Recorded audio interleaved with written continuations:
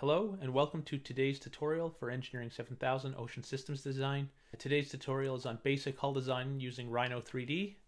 Today we're going to complete a basic overview of hull form design tools using Rhino by creating a primitive hull form. We're going to surface that form using the sweep to rails function and then apply the hydrostatics command for preliminary volumes and centers of the shape or primitive that we've created. This lecture is adapted from a tutorial originally given by Dr. Dave Murren in 2007 at Memorial University. The objective of today's lecture is to increase your understanding of how to use a popular CAD software to generate a basic hull form. By the end of today's lecture, you should be able to identify essential Rhino commands used for hull form design and create a primitive displacement hull using interpolated curves and rail sweeping surface commands. Alright, I'm going to begin by opening the latest version of Rhino that I have running on my system, Rhino 6.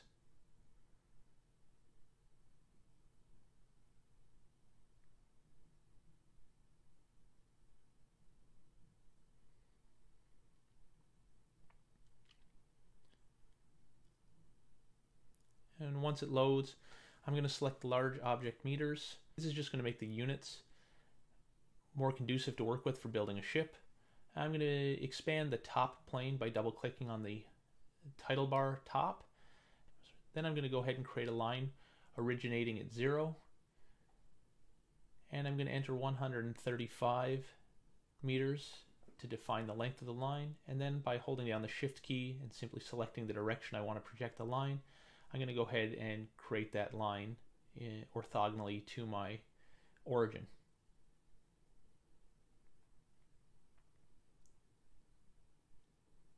With that finished, I'm now going to create the shear line for my world's longest canoe. I'm going to go to Curve, Freeform, Interpolate Points, and that's simply going to allow me to select a number of points along the length of the desired curvature and create some sort of interpolated curve from those points.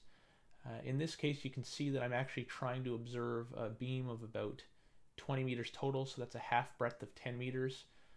So you can see I've created 2 points somewhere in the neighborhood of that 10 meter intersection on the grid, and then I've closed it off at the end point of my center line, and now I've defined a basic curvature for the shear line of my vessel.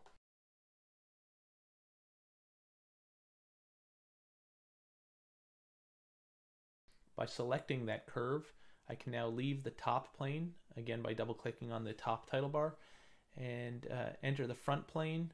And now by using the command move and then selecting a point to move from, again I'm going to choose the origin point just because it's easy to work with, and entering a distance of 10, I can define that I want to move that plane 10 meters in any direction. In this case I'm going to move it vertically.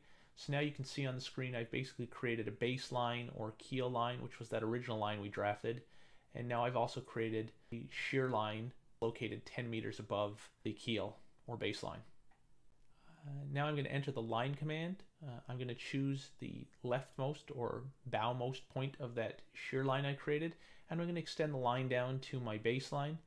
You can see I'm just choosing an angle here that appeals to my eye.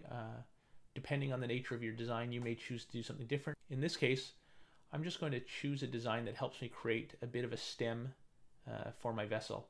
I'm now going to go to the aft end of the ship, and I'm going to repeat that process. For transom-based stern, you may choose all sorts of different configurations. In this case, I'm going to make a flat-bottomed and straight aft, just demonstrating the process.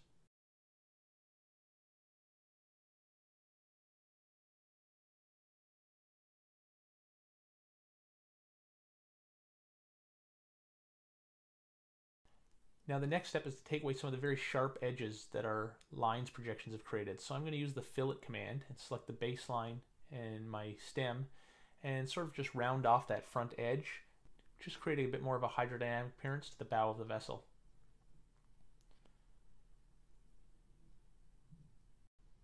Alright, so now I need to define the bulk or the breadth of the vessel. So using a polyline command, I'm just going to go up to my perspective plane here and choose a point on the shear line curve. You can see the command near coming up, and that's going to select some sort of point. I'm going to be careful not to select the actual points of the curve, because as we used an interpolated curve, they may not actually lie on the line of the vessel, so you may not get intersections. And now extending downwards in my right hand plane, you can see I'm just going to go ahead and create some rough curvature that sort of creates a beam for my vessel and extends down to my baseline.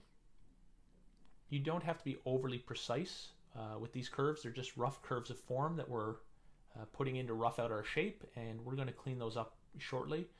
For now, what you really want to pay attention to is that you're selecting points that are on the line and then extending down in a straight plane until you intersect perpendicularly with your baseline.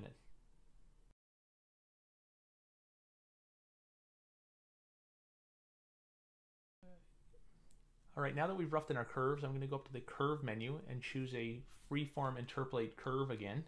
I'm just going to go ahead and trace the path of the curves that I've previously constructed. And on the screen in front of you, you can see that all that's really doing is projecting a much smoother curve for the roughed in shape that we previously established.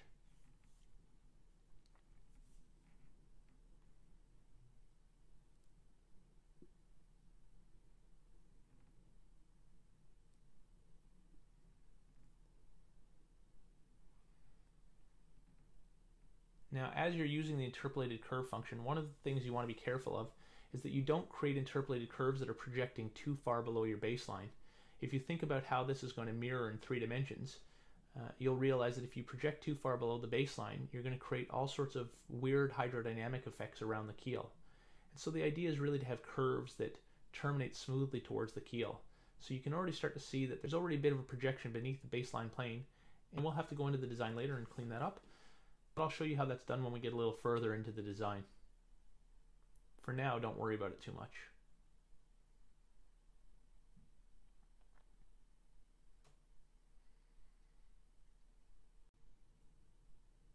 Now that I've created some basic curves that describe the form of the ship, I'm going to go ahead and select all those curves individually.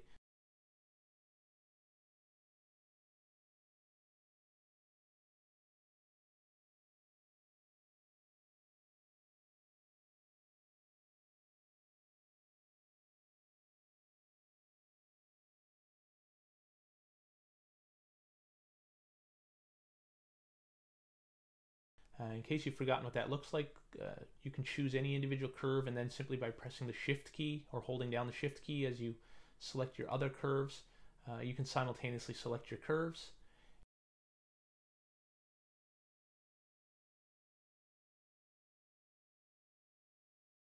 And once we've got all those curves selected, I'm going to go into the Layers tab on the right hand side of the screen, and I'm simply going to change the layer of those curves, putting them on their own separate layer, in this case the red layer 1, and I'll rename that construction curves.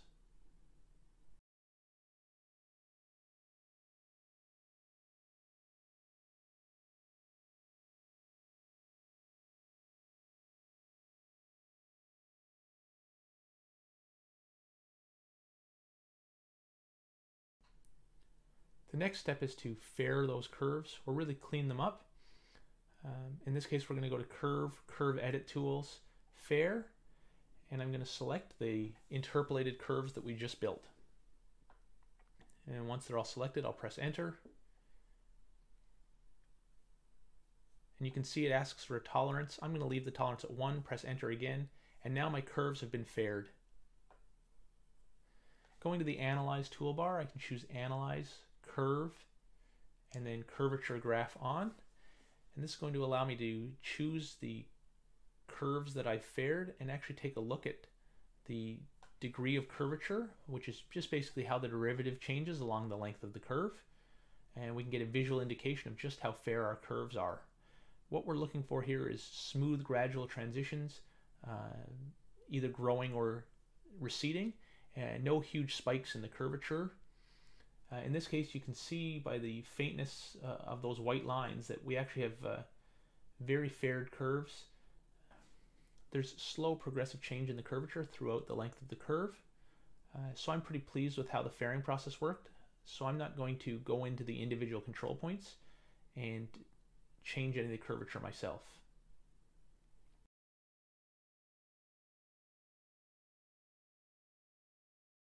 So now I'm going to deal with the projection below the baseline that I discussed earlier.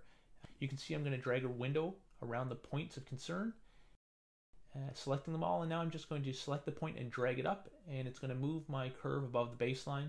And now that all my curves are projecting in such a fashion that they connect smoothly with the baseline without projecting beneath the baseline plane, I'm pretty happy with how that looks. I've left the curvature on. You can see we still have well-faired curves throughout the vessel, so I'm going to leave that alone. I'm going to go up to curvature graph off in the Analyze toolbar.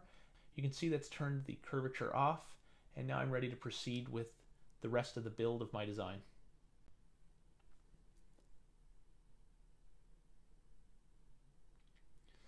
Now that we have these basic curves of form, we need to create some sort of surface, or basically the skin of our hull. Alright, so to create this surface, I'm going to use the sweep to rails command. Type in sweep to, and what that basically does is it passes a surface along two rails, or along two curves, and it follows, as best as it can, any cross-sectional curve to define the area. I've selected my stem, the three beam curves in my stern, and that will define the cross-sectional curves that the program uses to try and build the surface from. Alright, so now that I've built my surface and taken a look at it, I'm pretty pleased with how it looks overall. I'm going to change the surface to its own layer, and I'm going to call it hull surface. Where possible, I like to use a variety of layers. That just helps me keep my construction lines, my surfaces, and my different projections straight so that I'm not accidentally deleting various elements that I may need for later construction or revision to the model.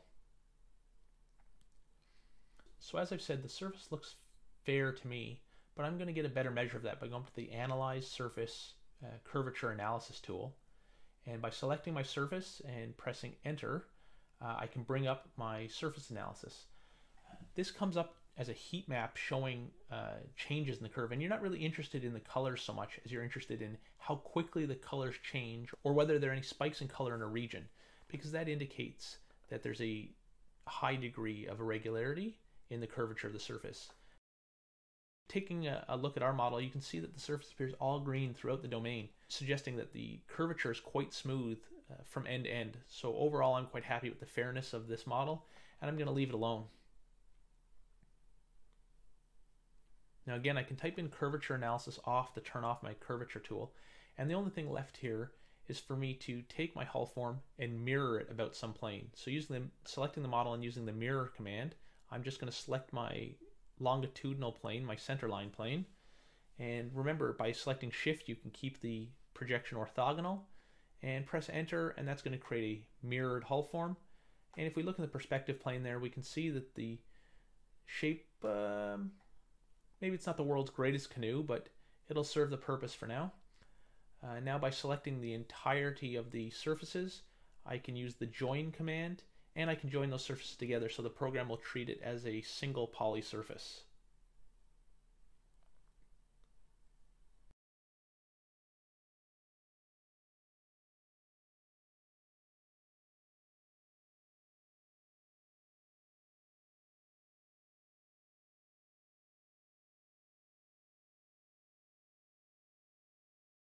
So my hull model is now one continuous polysurface, and I can use this model to get some basic hydrostatics from the program. So I'm going to type in the command hydrostatics, and it's going to ask me to choose hydrostatic options. You can see the option for waterline elevation. So I'm going to push W to indicate that I want to select where the waterline is going to be. And I'm going to ask Rhino to perform the calculation as if the waterline was at an elevation of 8 meters relative to my baseline. So I type in 8 and press enter.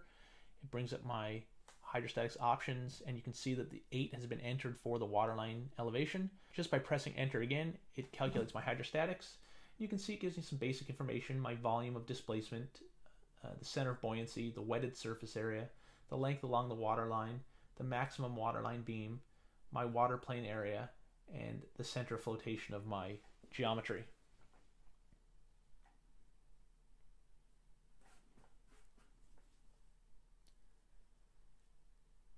So this has been a really quick overview into how to do some basic hull form creation using Rhino. In the next video, we're going to discuss how to take this hull form and create a basic lines plan from the design. And with those tools and some practice, you should have the basic skills necessary in order to complete the hull form creation of assignment number 1. As always, if you've got any questions, leave them in the comments or send me an email. I'm always happy to get the questions. And if you have any ideas or feedback for how we can improve the video or what corrections need to be made, or if you need any clarification on the instructions, feel free to shoot me an email. I love to get the feedback. It helps make these videos better, and it's always good to know that you guys are watching them and participating in the process. Thanks very much.